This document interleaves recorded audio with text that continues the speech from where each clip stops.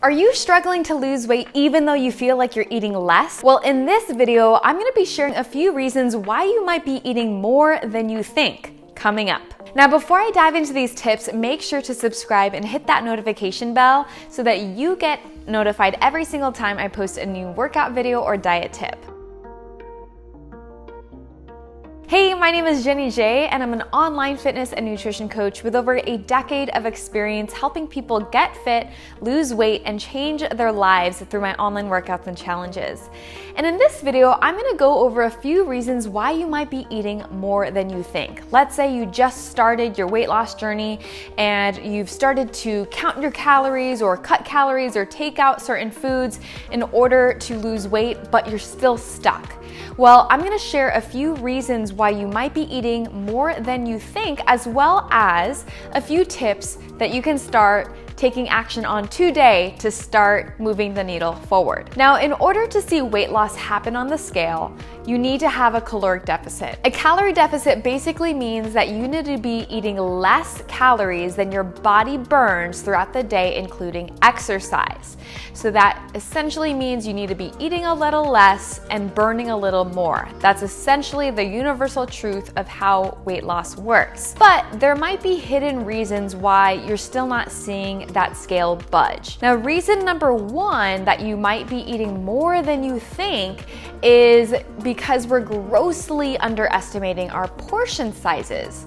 Now, you might be thinking you're eating just a tablespoon of peanut butter here, or a cup of, French fries there, and maybe 2 cups of popcorn. But if you're not accurately checking your portions, like measuring the portions out through, an actual measuring cup or a tablespoon, you might be overestimating your portion sizes. It's very easy to overconsume things like nut butters, trail mix, popcorn, French fries, and especially if we're not eating at home, we have less control over our portions when we're getting our food from takeout or from restaurants.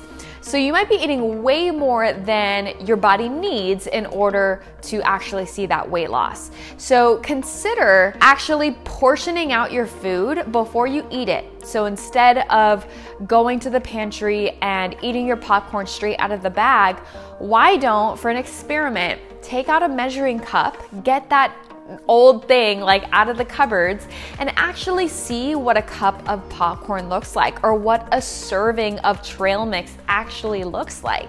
And you might be surprised that it's a lot less than what you're normally used to eating. A cup of popcorn is really not that much. And a tablespoon of peanut butter or almond butter is really not that much. But if you're just taking your knife and putting it in your in your nut butter and just smothering it all over your toast, you might be intaking double or even triple the amount of servings that you should be having. So consider taking out those measuring cups and actually portioning out your food. That might help you get that caloric deficit by eating a little less by portion controlling your food. Reason number two that you are probably eating more than you think is that you're not considering the small bites of food that you have throughout the day as part of your entire day's worth of eating. Let's say you're counting your calories and you've told yourself to eat about 1,800 calories a day. You're not considering the small bite of your kid's pizza or the small handful of trail mix you ate while driving in the car, and the extra spoonful of nut butter that you put on your toast. There's a lot of opportunities throughout the day where we might be munching without even our conscious awareness.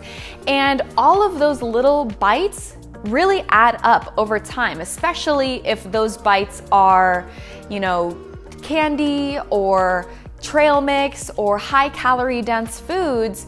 Even though you're just having a few handfuls of it, over time that's gonna add up, and that's probably not helping you on your weight loss journey, because again, at the end of the day, weight loss requires a caloric deficit. So if you can perhaps cut out those small bites throughout the day And then also make sure that you're tracking your food, every little bite of food that goes into your mouth. This includes the small bites. This includes the cooking oils that you use to cook your vegetables and your meat. This includes all of the small bites that you have. So again, caloric deficit is required for weight loss, and you need to make sure that you're considering the entire day's worth of eating, and that also includes those liquid calories.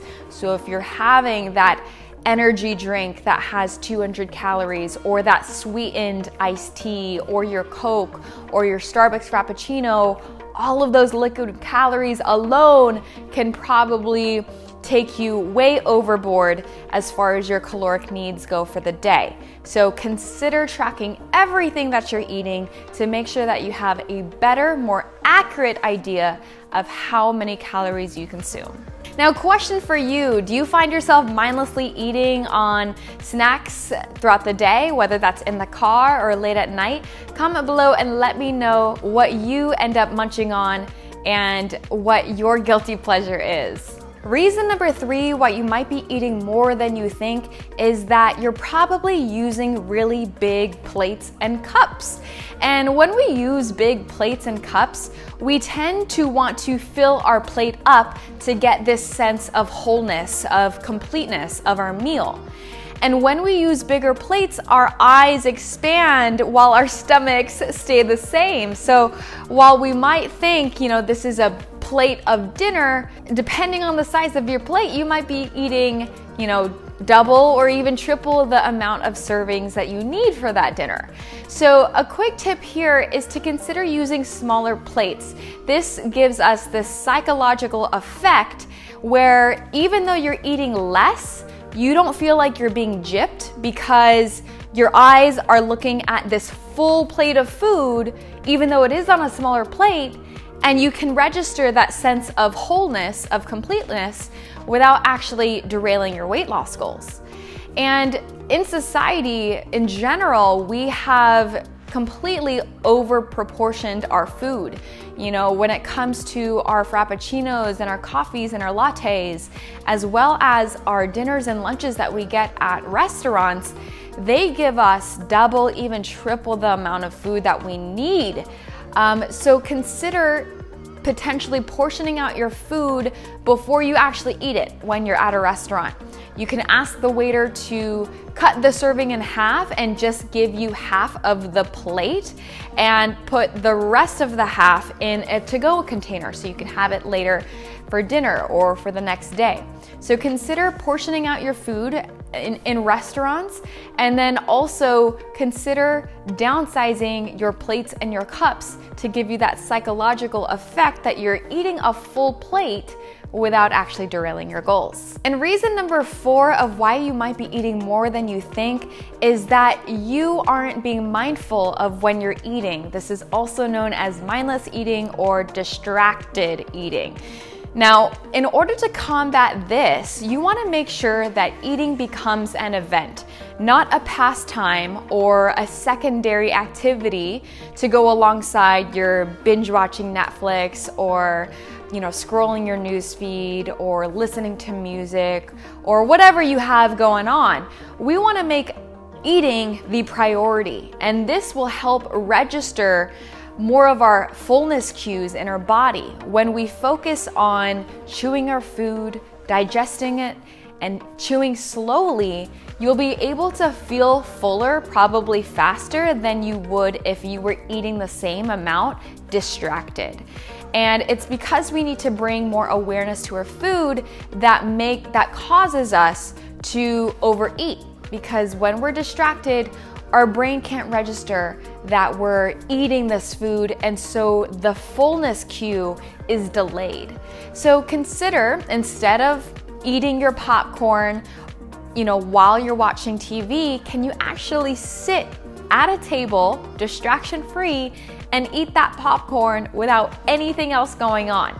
I know that's like a novelty thing to do nowadays, but I promise you, you'll probably eat less, you'll probably be more satisfied with less food, and you'll have a better awareness of your hunger and your fullness cues because you're being more mindful when you're eating. Now, I hope those tips helped you learn why even though you started your weight loss journey and are potentially cutting out calories or reducing your food intake, you might be eating a little more than you actually think. So I hope those tips, those action items that I shared with you are things that you can start working on today to help you move the needle forward. Now, if you like those tips and want more from me, please like and comment below and let me know which tip resonated with you most. As always, I post new workouts and diet tips, so feel free to check out my page. And if you need help on your weight loss journey and would love a sample meal plan to help you get started, I actually have a free all-day meal plan that you can instantly get by clicking on the link in the description below. So I hope it helps you. Have a great day, and I'll see you next time.